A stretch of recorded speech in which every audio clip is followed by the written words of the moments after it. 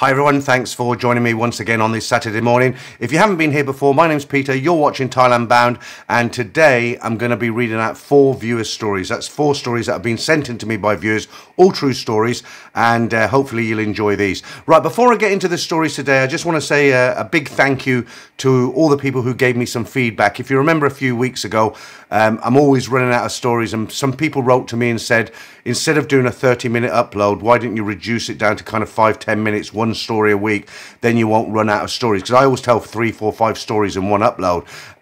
And you might have noticed there is quite a few story channels have popped up over the last year. I've been doing this for 5 years now, and that's what they do. They read out one story, it might last 10 minutes, and then that's it for a few weeks.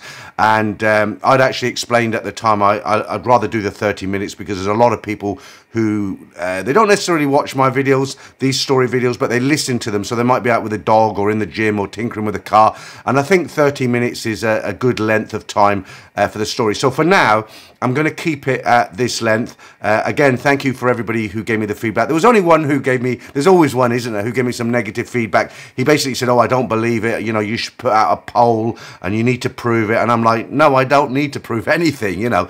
So I've had the feedback, the masses have spoken, as it were. Right, okay, let's get into the first of 4 stories. สวัสดีค่ะ It was 1990. I was 27 years old, originally from the UK. I had been living in Australia for about 2 years, and I had recently met a Philippine lady who I was very much in love with. I had decided to go back home to the UK on my own for a short holiday, and I had to have a stopover in Bangkok for one night. Now, I wouldn't say I was naive, as I have been with a lot of English/Australian girls and was very confident chatting any girl up. But I'd never been to Thailand before. All I knew about it was that it was humid and the song One Night in Bangkok. And that was it. So on the way to the hotel from the airport was even an eye-opener, travelling from the airport with the traffic and huge billboard signs and the smell of gas fumes. I thought, I'm not sure about this place. I arrived at this really posh hotel somewhere in Bangkok that didn't smell of smoke. My expectations of Bangkok went up a notch. I thought, this isn't too bad. The girls in the reception were really hot and dressed in nice long slits in their skirts, showing their perfect legs. It was morning when I arrived, so after having a shower, I decided to explore, and I did explore. I don't know where I went, but I ended up near some river with shacks everywhere and what looked like homeless people. I remember walking over a footbridge, and there were children sleeping on pieces of cardboard, but no one begging for money, which was strange. I ended up walking for a few more hours and didn't know where I was, but ended up in the slums. The smell of sewerage was getting stronger, so I doubled back to the hotel and had a shower and thought what a dump Bangkok was. By this time, it was getting too late in the afternoon, so I had something to eat in the hotel and ventured out. This time, I went the other way and I saw a pub called something like King's Pub or something, and went on for a beer. It was basically full of drunken Australian expats. I asked them, what's the deal with the strip clubs and are they safe? They replied, yes they are, but stick to the ones that are named with royalty, like King, Queen, etc. Then I left and went down the road and ended up in Patpong. Wow! All these market stands selling really good fake t-shirts. I bought loads of them so I could give them to my friends back in the UK. I took all my shopping back to the hotel. I was so excited, I went back out again for some more shopping. But as I went back down the street, there was what I thought were discos open, playing great music. There were hot girls asking me to go in, which I obliged. They were dancing in the middle of this bar on poles with numbers on. Every time I made eye contact with them, they would smile at me, then I would look away. I noticed these other Westerners with the dancing girls all sat next to them except for me. I didn't want to be unfaithful to my Philippine girlfriend in Australia, so I thought, I'm doing a pretty good job here, but it got to the point I felt like a leper, so I decided to leave. Next thing, I saw a bar advertising ping pong shows. I had no idea what that was about, and as I enjoyed table tennis, I thought I would take a look. Soon as I walked into a pretty large venue with a stage, these girls came over to me and asked me if I was alone. I just said no, I'm with him, as there was an Indian guy about my age sat there in this dark corner with a drink. I sat next to him and I asked him if he didn't mind me sitting there, as I had not a clue what was going on. He obliged and told me what was going on. To say I was shocked what they do with ping pong balls was an understatement. There was an older Western guy in the other corner who had about 4 girls sat with him, cuddling up and massaging his ego. My new friend asked what did I think of the girls. I said, a bit of all right. He then told me they were men. I said, what, like drag queens? He said, no, ladyboys. I had never heard of the phrase. I said, how can you tell? He said, it's not the Adam's apple, but the size of their hands. That was new to me. This girl, well, I think it was a girl, came over and did a rude thing with her fist, closed and kept moving it up and down near her mouth, asking me if I want some of this. Honestly, I couldn't believe what was going on. Girls in my hometown of Manchester would never act like this. Then these girls came on stage, lay on their back with their legs all over the place, and I could hear whistling. I said to my new friend, that's not coming from where I think it is it? He just smiled and said, you bet. Honestly, I was shocked with it all, and I'm not a prude or anything, but man, I couldn't handle it. I mean, the internet wasn't around. Even if it was, I still would have not had enough research to know what was going on. Looking back, I suppose I was very naive back then, and it almost seems silly. But if you arrive in Bangkok for the first time on your own, it can be quite an eye-opener. So there you go, just a short story there, just really a guy's experience when he first came to Thailand. I think a lot of people have had that same experience. All right, nothing more to say on that story, so let's jump straight into number 2. I thought I would tell you about my first time in Thailand. You are correct. Thailand has an enchanting effect on us first-timers and leaves an indelible impression. In 2009, I was serving with the US Army in Afghanistan. It was my first tour of duty out of 4, and it would prove to be my most dangerous and harrowing one. At that time, we received a 2-week leave for rest and relaxation during the tour of duty. Most soldiers opt to go home. However, the military would give you an airline ticket anywhere you wish to go in the world. So as a single guy with no significant obligations back in the States, a fellow soldier and I opted for Thailand. I did what little research I could do from a war zone back when the internet was still maturing. I created a decent itinerary for our trip. Let me tell you, going from a severely conservative Muslim war-torn country to a peaceful Buddhist country is a stark contrast to say the least. We navigated our way to the hotel and immediately found some alcohol at this 7-Eleven down the street. Needless to say, we had much pent-up stress and frustrations to let loose. My friend purchased a bottle of American whiskey, and I got what I was to learn is a favourite in Thailand is Johnny Walker Black. We finished those bottles poolside that evening before making our way out to Soy Cowboy. The night was blurry but eye-opening. We wandered down the Soy, taking in the amazing lights and frenetic activity. We suddenly came upon an elephant and couldn't believe it. However, that was child's play. We went into a bar that had lots of neon lights inside and was crowded. Now, for naive Westerners who had never been to Thailand, we were amazed by the liberal activities. We were sitting in the middle of the bar. We looked over and there was a guy at the end of the bar, head back and in ecstasy, and the back of the woman's head bobbing up and down in front of us where his waist was. We thought we were in an alternative universe. We made it to some other bars, and at the end of the night we found ourselves in our hotel room with nice Thai ladies who gave us aerobic sessions. My lady was clearly new to the scene because she did not speak a bit of English, and apparently the night before I was so drunk that speaking was optional. We continued to tour and enjoy Bangkok and later found ourselves in Phuket. Phuket was definitely more expensive even back then. One night we found ourselves talking to 2 Swedish girls. It turned out to be a good night with some skinny dipping and water wrestling in the ocean, right in front of the main boulevard. The one thing that most Thais have a hard time competing with is a nice large Nordic bosom. That being said, the woman of Thailand was so much more down to earth, approachable, feminine and eager to please. After much touring, scuba diving, etc., we found ourselves in Bangkok on the eve of our return to the war zone. I remember just walking through an area of establishments late at night, and a girl who was cleaning up and closing down the shop called to me. She was young and cute and so nice. I stopped and talked. Next thing I know, we are doing aerobics in my hotel room. It was awesome. I didn't think it was a pay-for-play situation. However, as she was leaving, and she was very shy and timid in asking, but she did ask for some money. In those days, a running joke I heard everywhere was no money, no honey. Well, that is true in every country I've ever lived. It just may not be so clearly agreed upon front, and a divorce court may decide the fair market value of the trade. Very early the next morning, my friend and I found ourselves on the way to the airport. This was after the new subway to the airport had just been opened, and we used BTS/subway to go to the airport and save some dollars. Once we got to our gates and were waiting, the picture of us two had to be so depressing. I was reeling inside the thought of going back to Afghanistan after such a relaxing and wonderful experience in such a laid-back and peaceful country was horrifying. One thing to know, it is likely that one would have much better time of things in Thailand without bringing a friend.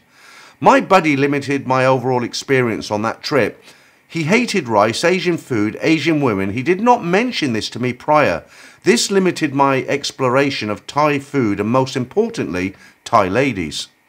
That trip left me with fond memories. I swore I would return, and finally, in just a few short months, 15 years later, I will finally arrive back in Thailand. One day, a few short years, I plan to retire there. There you go. So, a couple of things there. When he said about the Nordic ladies, you know, they have the bigger bosoms, as it were. That's not the case anymore, that they've got the ace up the sleeve. Because all the Thai ladies who are working in the bars now, most of them now, they have the operation, so they're just as full as any, you know, just as large as any Western woman these days.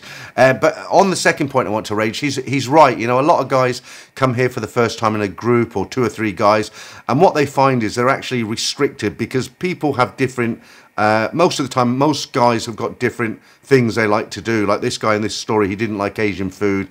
He wasn't a big fan of Asia, but the other guy was.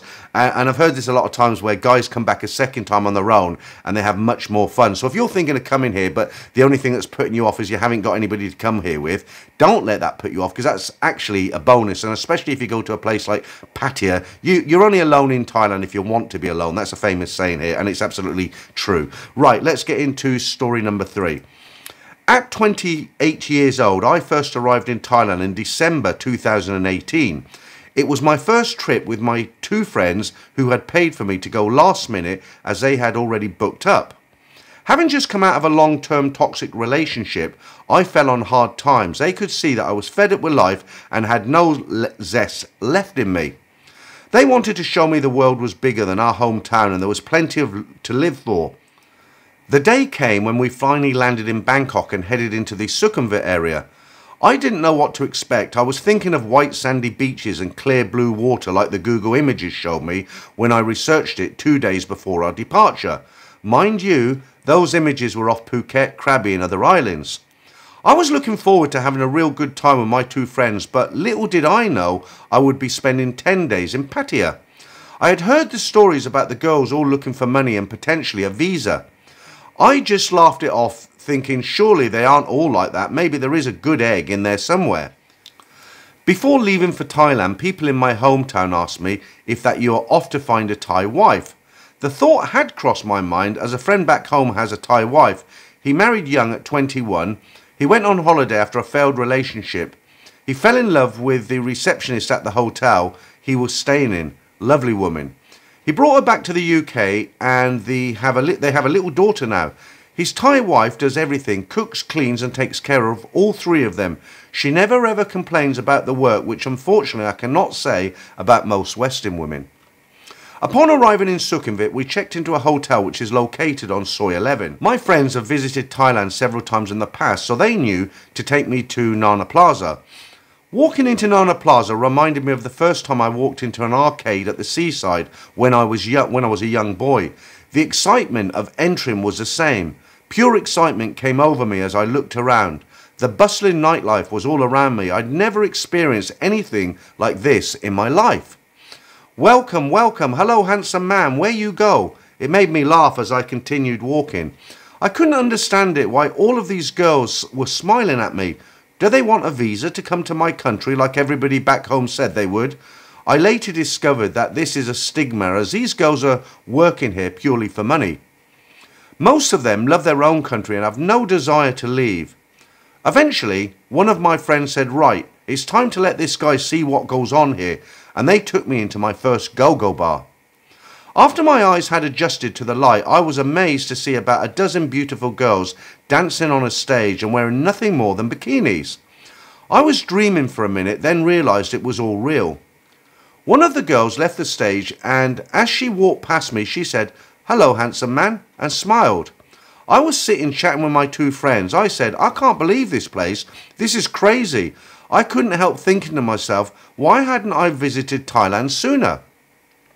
This place is great, and the best thing about it was I was only 2 hours into a 10-day holiday. I felt a tap on my shoulder. "Hello," said the gorgeous 5'2" stunner with the brightest smile and the whitest teeth you could imagine. Her dark skin tone was a cherry on the cake for me. She was absolutely beautiful. How could I resist? She told me her name was A and asked me where I came from, to which I replied, "Scotland." A said, "I like Scotland. You come holiday? How long you stay in Thailand? First time you come my country?" And very stupidly I said, "Yes, it's my first time I've visited Thailand." A immediately comes out with, "You want I show you around?" I thought, why not? I wouldn't mind going for a game of pool with her, and I had seen a bar with a pool table just outside Nana Plaza. My friends hadn't explained anything to me about how the bars worked or the bar fine system, and I couldn't really ask them at this point as they were both in full party mood with new friends of their own. I asked her, "What time do you finish work?" She said, "I work very late, but I can leave the bar early if you pay for my bar fine." I asked her how it works and how much it was. She explained it's 5,000 baht, which would cover her salary and compensate the bar for losing her for the rest of the evening. Quickly, working out the exchange rate in my head, I worked out that it was peanuts really, and I was on holiday for a good time. So that was that. I paid the 5,000 baht to go off and play some pool, which I was looking forward to. I got changed and we left the go-go bar together. A and myself had a brilliant evening playing pool and getting smashed on shooters. We eventually ended up in my hotel together, but I was too drunk for any aerobics, but made up for it in the morning. A fell asleep again, and as I looked at her laying there, I once again thought to myself, she's absolutely stunning. She's also a nice girl. I enjoyed her company last night. I thought to myself, if she wants to hang around a while longer and go for some food with me, I wouldn't have a problem with that, and I actually hoped that she wasn't in a hurry to run off someplace else. I was coming out the shower when I heard a yawn. "Good morning, Tilak. Are you okay?" "I'm fine. A little tender from all the shots, but I'm okay," I said, laughing. "I can't remember getting back home," I said. A says, "I bring you back 'cause you mow too much." I replied, "What's mow?" "Drunk," she replied. I just laughed. I then said, "Do you want to do something with me today?" She replied, "A can do whatever you want to, Tilak, but first you have to pay me 10,000 baht. I was confused. 10,000 baht for what? You told me 5,000 baht and I paid it to you last night. A then said, "That wasn't for me, that was for the bar. You have to pay me 10,000 baht for taking care of you last night." By this point, she had raised her voice and is getting agitated. I tried to reason with her, but she just wouldn't have it. I gave her another 2,000 baht and said, "Look, that's 7,000 baht I've given you in total. That should be enough." She then screams at me, "No, you have to give me 10,000 baht or I'll call my brother. He's Thai mafia." Wow, I thought, what have I got myself into here? I shoved the 2,000 baht into A's hand and I said, "That's all you're getting. Call who you want." When at that point there was a knock at the door, it was my friend Gary. Gary said, "Come on, hurry up. We have a taxi booked for Pattaya. It will be here in 10 minutes. I thought, "You'd be up and dressed already." I said, "No worries. Give me a minute. I'll be right there." A wasn't done yet. She started picking up the hotel brochures and throwing them around the room and was shouting at me, "You no go now. I call my brother. You have to pay." By this point, I was getting stressed out and just wanted to leave. I just paid her the rest of what she was asking for and asked her to leave. The only thing I was thinking was how much had I given her in my own money, and did I have enough left for the rest of my holiday? As soon as she had the cash off me, she changed back to how she was the night before. The next thing to come out of her mouth was totally unbelievable. She said, "I don't want to go. I want to stay with you and take care." I said, "No, I'm sorry, that's not possible. I'm leaving for Pattaya in 10 minutes with my 2 friends. Then she says, "Okay, I come Pattaya with you, take care of you 10 days. "No," I said, "I'm not paying you again. I don't have much money left. Only have money for holiday." She says, "It's okay, Tilak. 2 people can sleep together, 1 room. You buy me food, we okay, no problem." Thinking about this offer and thinking maybe I can get to know her better, I agreed she could join us. To cut a long story short, we actually had a fantastic time in Pattaya together, seeing the sights, partying every night and getting drunk together. It was great fun, but now it was time to go home. I was sad I had fallen for A and she was with me, apparently. I later learned A was from Nakhon Sakon and had a son that her mother took care of. She had come to Bangkok to provide for her family and extended family, grandmother, grandfather, etc., as they were all very, very poor. I don't think A realised that I wasn't exactly rich either. I was working for minimum salary in a very labour-intensive job. I asked A, "Where do you want me to drop you off in Bangkok?" She replied, "I come airport with you, Tilak. You my boyfriend now." My friends looked at me as if to say, "What an idiot." I said to her, "Okay, that's fine. If you want to come to the airport, you can. We can have a meal before I leave." When I was back home, A was calling me every day. Actually, some days every hour. I was missing Thailand now, or was I missing A? I booked a second trip alone on Boxing Day and sent a screenshot of the ticket to A.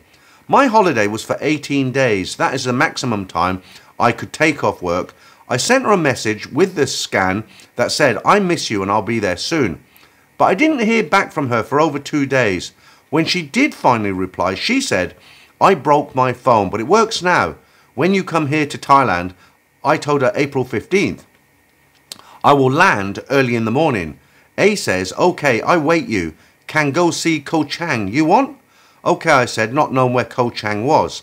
After doing a quick Google search, I found a beach resort and booked it for 2 weeks, as I was going to Pattaya for a few days to catch up with friends anyway. The day finally came when it was time to head to the airport and back to the land of smiles. As soon as I arrived in Bangkok, I jumped in a taxi and made my way back to the same hotel.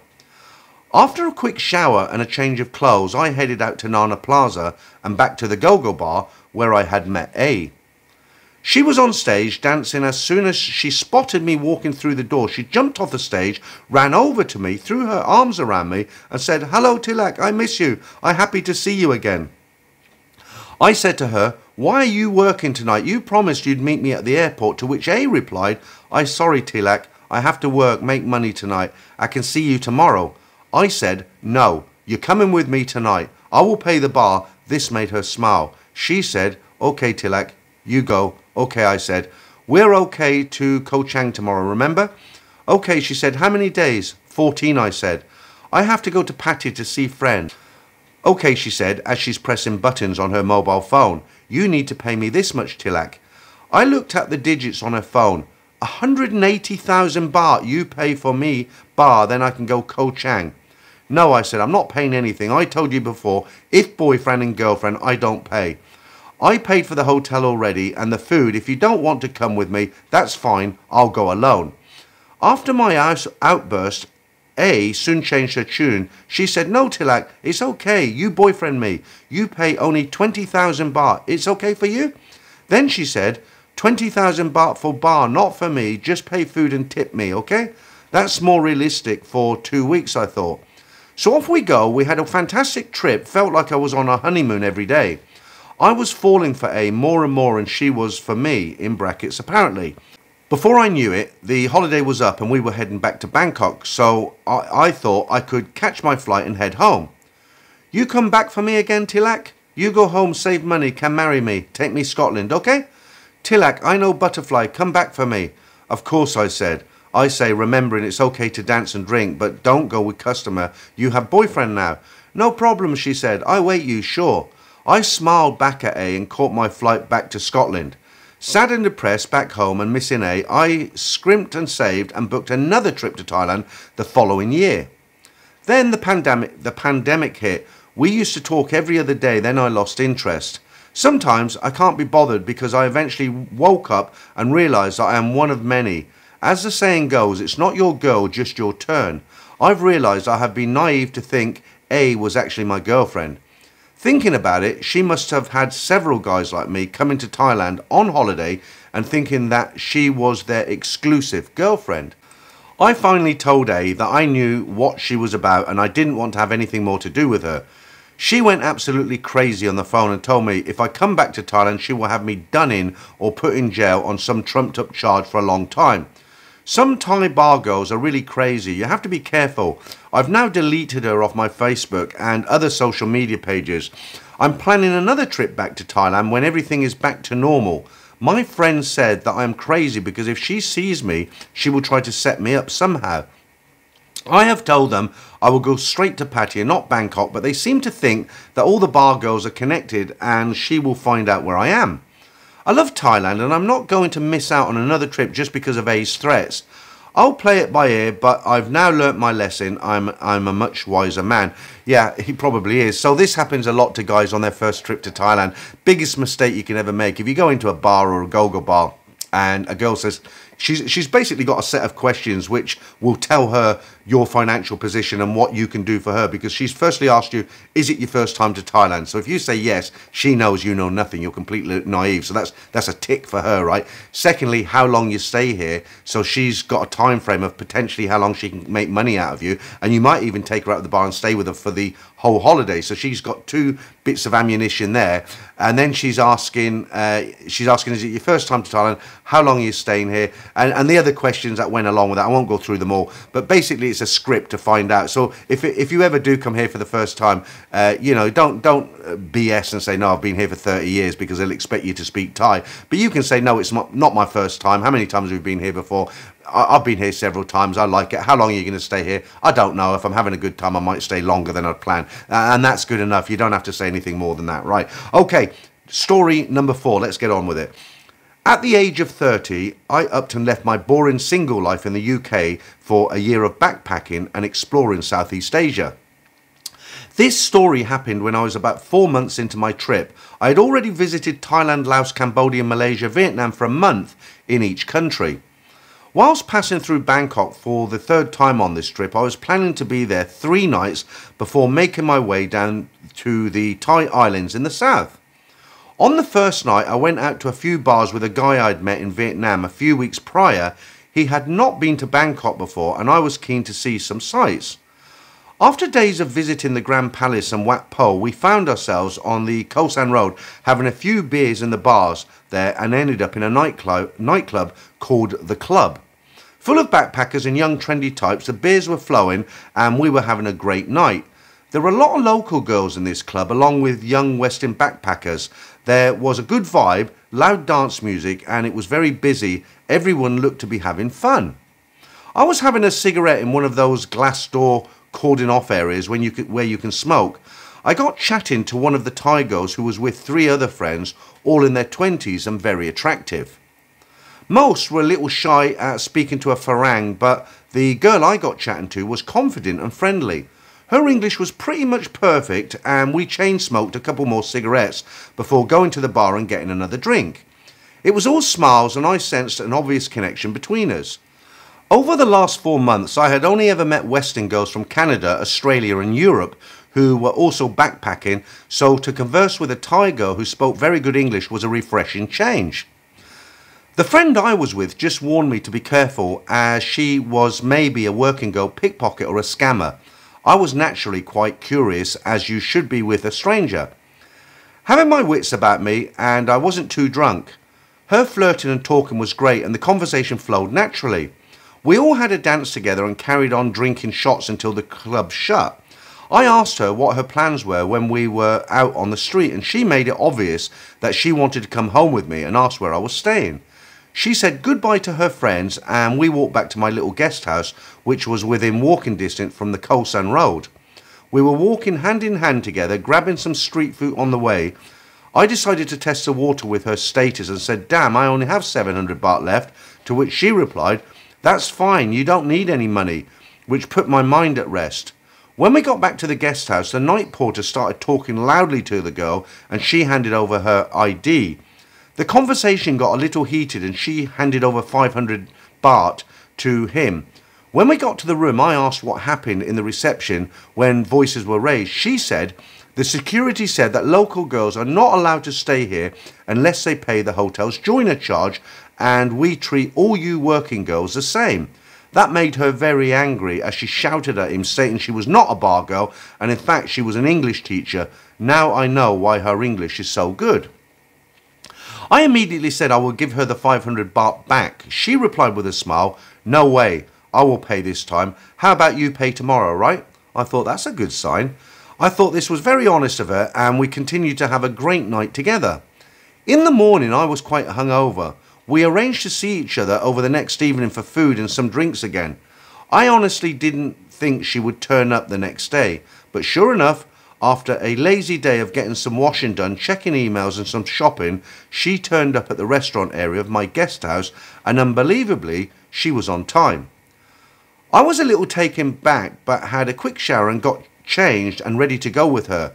We went out for some Indian food. She paid for the whole meal and now was 100% convinced she was genuine with no hidden agenda. I insisted I pay for the rest of the night. We hit a couple of bars and shared a few cocktails, then headed back to my guest house again. The same security guard was at reception and gave us a dirty look as we walked in. I paid him the 500 baht and walked up the stairs without saying anything. We had another great night of bedroom gymnastics and fell asleep in each other's arms until morning. We parted ways in the morning, exchanging Facebook names and left with all smiles. What a fun couple of days it had been, with no awkward or any mention of money being exchanged. The next day, I flew down to Krabi and continued on my trip. We never saw each other again, but kept in touch via Facebook. I saw her on her profile that she was previously married to an English guy, but now divorced, and it was plain to me that she only liked Western men. This assured me that she had a professional career and that simply Western men were her type. When I visited Thailand now, I preach that you can meet genuine Thai girls. Not every one of them is a money grabber or a working girl out to fleece you. We occasionally keep in touch now, and it's around 10 years later, messaging a few times a year to catch up and laugh about the time we spent together. She is now with a European man and they look to be very happy together. I'm now married off with kids, but fondly remember my little fling with my genuine Thai girl. And again, he's absolutely right. You know, a lot of people come here and assume that it's only working girls here in Thailand and you can't find a decent girl. There are girls here, especially if you're a younger guy, you know, if you're anywhere between kind of 24, 30, you know, even a bit older. There are girls here in Thailand who go out and they just want to have fun and they want to meet Western guys.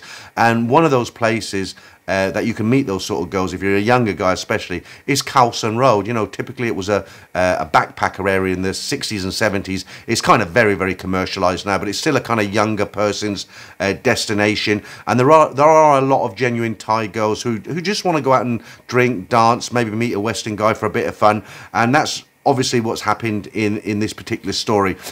So it's wrong to paint everybody with a wrong brush and think they're all out there looking for money. And even if you're an older guy, you know, it is possible to come here, go on one of the dating apps like Tinder or, you know, any of the Thai dating apps, and you'll get hits. You've just got to sift through. You know, there's a lot of ladyboys on there. There's a lot of scammers and people just looking for money, cryptocurrency scams, all that sort of thing.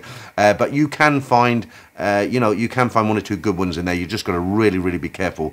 Okay.